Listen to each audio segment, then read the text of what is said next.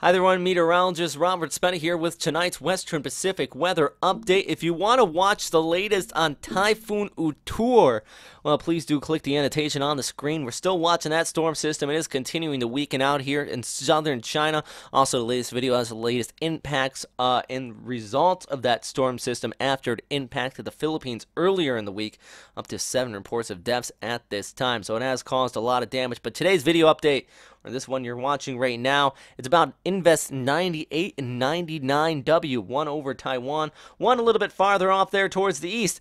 The thing is, these two storm systems, from a meteorological perspective, are just going to be a whole ton of fun through the coming week. And what I mean by that, they are just going to be rather hard to forecast because they are embedded within this outflow of Typhoon Utor, and they are developing relatively close to each other. And then on top of that, we have a very intense and potent high pressure off towards the north that is just going to act like a barricade and keep these areas of low pressure farther down towards the south and just create all sorts of havoc as far as forecasting. Now this is a closer look at the visible/infrared imagery of Invest 98W. When it is all said and done, I think this storm system is going to be the one that wins out over the competition of who is going to be the beast typhoon out here next week between Invest 98 and 99W. I mean by competition, I do believe that these two are going to feed off of each other, kind of like rotating and orbiting stars around each other until one sucks up the other one. Now at this time, though, this area here just towards the east of Taiwan, this is just showing the wind shear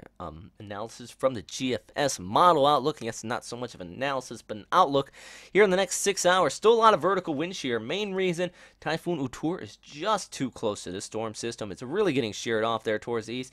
By the time we go here on Thursday and the Friday, though, the wind shear is going to be dramatically decreasing over top of this storm system. And what that means is a gradually increasing low-level circulation. The wind shear is going to be decreasing, so you're going to have more exhaust aloft. That vertical structure will start to set up around this storm system. We see a little bit of a cold out here farther towards the east. That is key into it as well, because that is going to be Invest 99W as it does continue to spin off there. So right now we got this low developing, another low just towards the east of it, and then they start to rotate around each other going through the next several days out here. This is actually looking ahead towards Friday.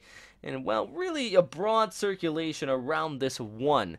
But let's look into, well, Saturday night into Sunday morning. Just off screen, actually off here towards the east, we have that other low pressure area that really is attempting to develop. And this is what I mean by the two storms rotating around each other. The more developed one here, straight south of Okinawa. Let's pull up the map here so I can label you here. Naha. So this one, if anything, it's going to keep this relatively weaker. But what happens when you get a Fujiwara effect, which is two storms when they rotate around each other, you never see this in the Atlantic. This is a Western Pacific phenomenon. The big one typically sucks in the little one and gobbles it up like a star venturing too close to a black hole. We see this here. That one continues to weaken out. The intensity of this one down here towards the south, which possibly called Typhoon Trami by this time here by Sunday, is going to be the bigger of the two. According to this run from the GFS model, you can see it really kind of weakens out. So by this time, actually, Okinawa, by Monday night, you would see lighter winds. But when it's all said and done, this particular model run, let's scroll ahead till Tuesday. Typhoon making landfall over the southern Japanese islands. That is really the key factor here. It's going to continue to work its way off towards the west, though. Like I said, that high pressure ridge is the other main factor in this, and why it is just lingering and meandering out here in the East China Sea is because this high pressure wall is just going to keep that storm system farther down towards the south, basically the bodyguard of Japan at this time. Well, it's going to keep it out there until a trough starts to open up, which doesn't seem to be happening. Some models actually pick up on one by Wednesday and the Thursday, but that particular model you were just looking at actually has a storm looping off there towards the north, entering this area that I'm just calling the possible threat area. Very broad and uncertain thunder, and yeah, bring some rainfall to much needed areas that you really need. The rains out here, there in the southern Japanese islands. Now, this is a different model than NavGem, and to be honest, this is the first time I'm looking at it, so let's go through this together and take a look at what this particular model is expecting here through the coming days. It looks like a much weaker system, and really those two systems start to feed off of each other, and it just kind of rotates around, gradually intensifies near the end of the model run by Tuesday and the Wednesday and next week. This This is the first time that was actually showing that. Previously, this was showing a very similar output as the GFS model run.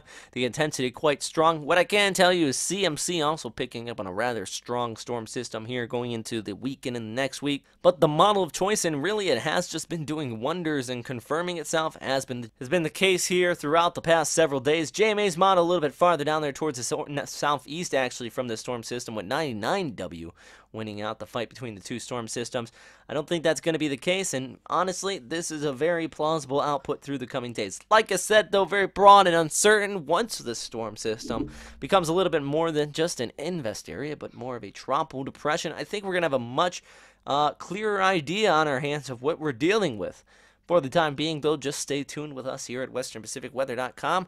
If you have any questions, comments, or suggestions, please post them down in the comment box below. And as always, stay safe out there, everybody. Have a good day.